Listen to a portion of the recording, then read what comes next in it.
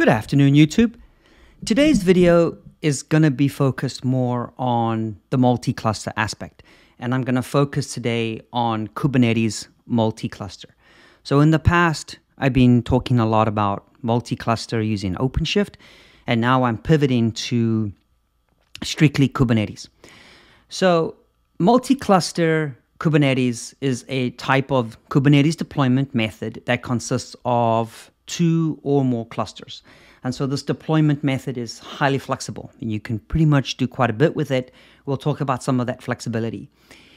You can also have, ultimately, you can have clusters in the same physical, on the same physical host, or different hosts within the same data center. So most of the time, potentially it's one cabinet for one cluster, potentially maybe another cabinet for different clusters, or you can spread clusters across cabinets. It also sometimes depends if, for example, if it's on a hyperscaler, it kind of depends upon how the hyperscaler is kind of built out. We're not going to go too much into the infrastructure of the multi-cluster. We're going to go more into this specific architecture. So the thing here is, though, you can run an entire application on a single cluster. However, that simply is not enough in many cases today. So a lot of times we want to scale these applications across multi-clusters. So by using a multi-cluster Kubernetes architecture, you can really take advantage of the best that Kubernetes has to offer. And as you can see in this environment right here, I have this coffee application, this coffee pod spread across two clusters. So I originally built 127, but then I onboarded a new cluster of 128, and now I'm running the same application in each cluster. And what I would like to do is I would like to distribute traffic between the clusters. Now, you can do this in many different ways. You could use a ratio to kind of distribute the traffic, and I'll provide a specific demo on ratio coming up in the future. But this first example is going to be something very, very, very simple.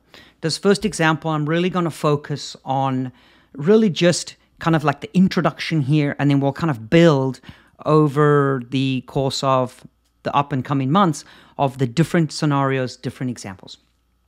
So this demo covers the basic concept of multi-cluster Kubernetes architecture, with talking a little bit about the benefits and the challenges and why you should adopt the deployment. Now, what's really important here is that big IP is the gateway. And so the gateway is going to distribute the traffic or steer the traffic to the different clusters, whether that's cluster 127 or cluster 128.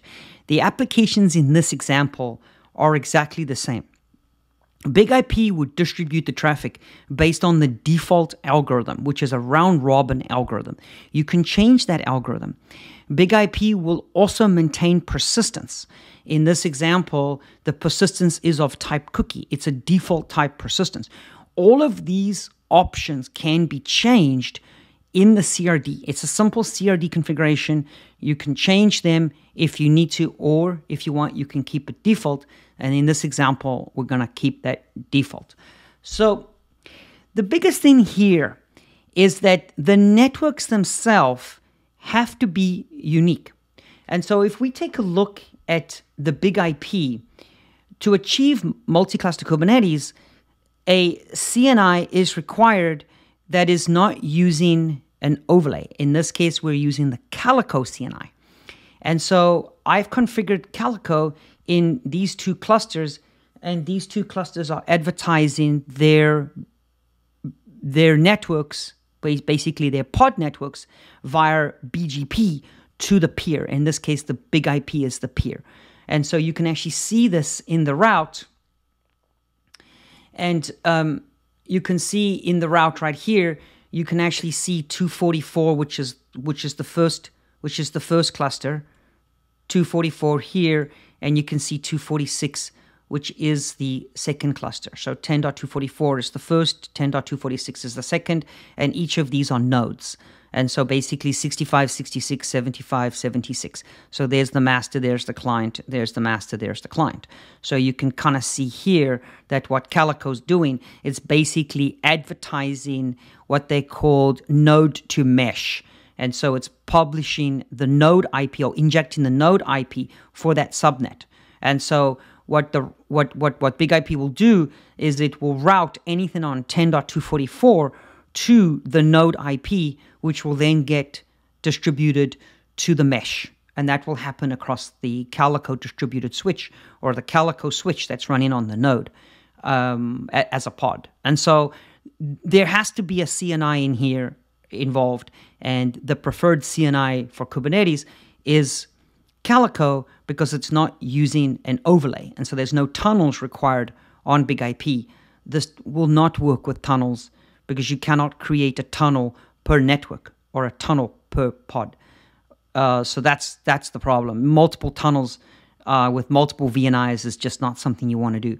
So the option is static routes, node port, or use Calico CNI or ovn-kubernetes, but ovn-kubernetes is just not popular in Kubernetes, but it's extremely popular and default in OpenShift. And so if you're using OpenShift, OVN is the way to go. If you're using Kubernetes, then I'd highly recommend you use the Calico CNI. And so that kind of shows us a little bit here. And so you can see that the routing is all handled by that CNI. So if I look at the gateway, the Big IP, there's no virtual, there's no public IP here. So the goal is to create a public IP. Now, how do we do that? So let's take a look at the CRD. And so the CRD here is what's important, because the CRD is basically what's going to configure the public IP with the service that Big IP is going to watch. Now, because we have a multi-cluster, it's really important. CIS has to monitor the informer. CIS has to monitor basically the service. It's the informer of the service for the endpoint for the coffee pod, because that's what's in the CRD. And CIS also has to monitor this service as well in the remote pod. So let's take a look at the CRD and let's see how we actually achieve that. So we'll take a look at this specific user guide, and what we'll do is we will go into, let's take a look at the CRD first, at this coffee CRD, and I'll make this a little bit bigger so we can actually see this. Okay, so here is the CRD. This is the virtual IP that I'm going to connect to, and here is my host. And this is of /coffee, and this is my service that's running in Kubernetes. And you'll notice here that I have this thing called extended service definition for the remote cluster. And so this is my remote cluster of, this could be any name. I just called it kubeconfig because this is the name that is configured. Think of it as in the gateway configuration. And I'll show you what the gateway configuration is in a minute. So you actually have two configs. You have this gateway configuration that defines the primary and secondary cluster and the role, whether you're running standalone, whether you're running active-active or active standby. And it configures that deployment. It also has all of the other additional type of configuration that you would need, maybe certificates, maybe network policies or management policies. It is ultimately your gateway configuration, right? Your routing configuration is handled separately.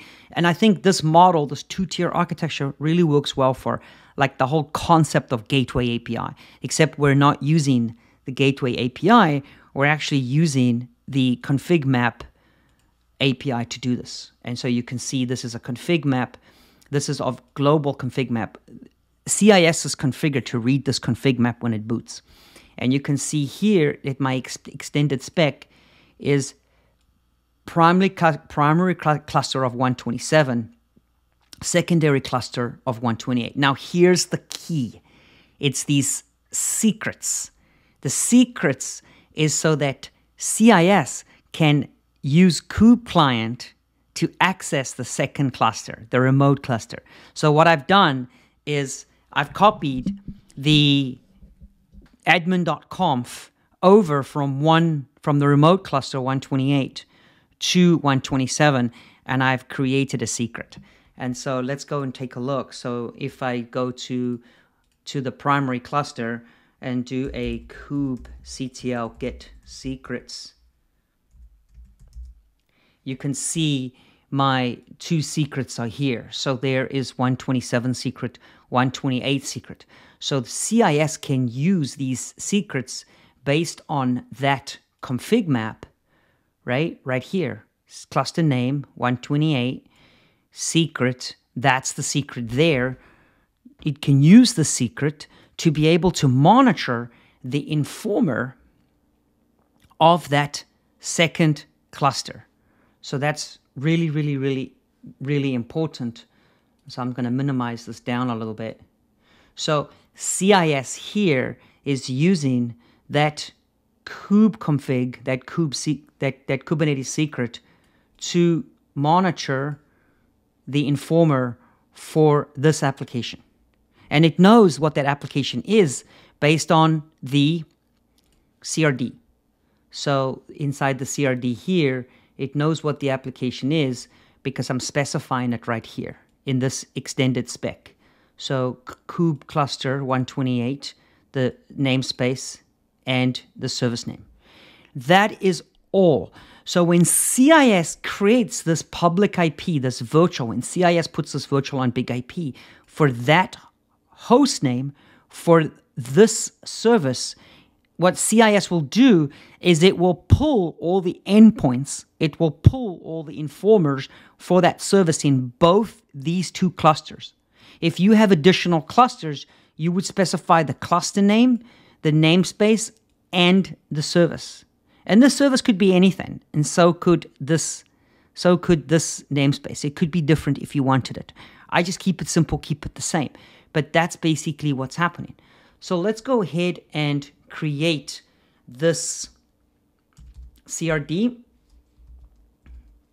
So we've created the CRD, and we're going to go ahead and monitor the logs. You can see that the configuration has been accepted.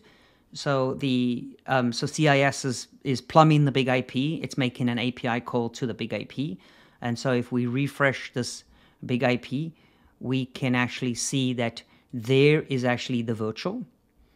And so the resource is what's important because it's a kube resource. And so let's take a look at this resource. So this is what was configured. For the HTTP header of host for cafe.example.com with the path of coffee, go ahead and send to the pool. That's the pool of coffee. So it's coffee pool, and you'll see that there's 6 nodes, six pods in each pool. And so you can see here that there is 3 from 244 and 3 from 246. So if I happen to go and do a kubectl get pod -n cafe, you can see that there is 3 coffee pods in this cluster and 3 coffee pods in the other cluster. And so that's how you get, and we can actually go ahead and reload the page. You can actually see there that this is incrementing, like right there. Traffic is incrementing, that's the remote.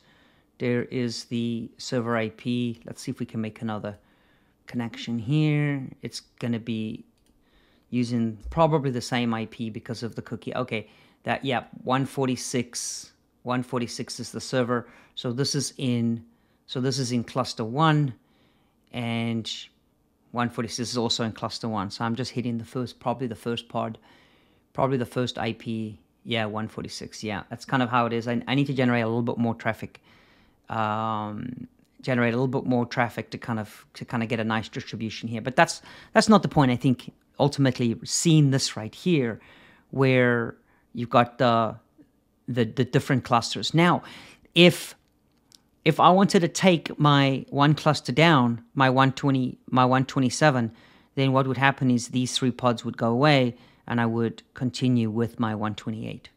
So that provides a flexibility that you really don't have with using other methods. So for example, you could use DNS to do that or some kind of routing to do that. But all you would need to do in this instance here is really just take these pods offline. Take these pods offline, and they'll get removed. And what'll happen is now one of these clusters are ready for maintenance. And so that's why this deployment method is so highly flexible and really provides, I think, the way to do things in this world of continue like iteration of Kubernetes instances. So what's happening is we're already at 128, and so 129 will be here in no time. And how does organizations kind of keep up? It's not that easy necessarily to upgrade. So maybe this is more of a nuke and pave kind of world. And so when we start doing this whole concept of nuke and pave, that's where this idea or this concept, and I think this method of a multi-cluster Kubernetes is so critical. And so that's what this demo really focuses on. And so watch the space, because there's going to be a lot more. The next demo that I'm going to publish shortly is going to be of A/B type deployment with ratio, and then we can get into a little bit deeper of maybe configuring like CIS in a active standby environments where there's potentially one CIS in each cluster, and kind of go down that path a little bit with maybe some more advancements there. If you like this video, please give it a thumbs up. It helps the algorithm. Make sure you subscribed. I'm at around 620 subscribers. I really want to get this in the new year to that 700 mark. So please, if you're not subscribed, subscribe. It really helps. Again, with the visibility of these great demos. Building Kubernetes is not easy. 2 Kubernetes clusters with Calico and this architecture. So definitely like this video. And if you have any questions, any recommendations, what you would like to see, if you want to spend a little bit more time, please let me know. If you're going to KubeCon next week, that's going to be in Chicago, November 6th to, I believe, like November 10th. It's the Monday through Thursday. Reach out to me. I'll be in KubeCon at the F5 booth, also at the Red Hat booth, showing some cool stuff there. So ping me if you're going to be at KubeCon. Let's do some whiteboarding. Let me know how I can help you with your environment, or if you just want to meet for a coffee or a beer, that would be great. But go ahead and reach out to me either via YouTube, GitHub, or my LinkedIn or Instagram. Thank you very much.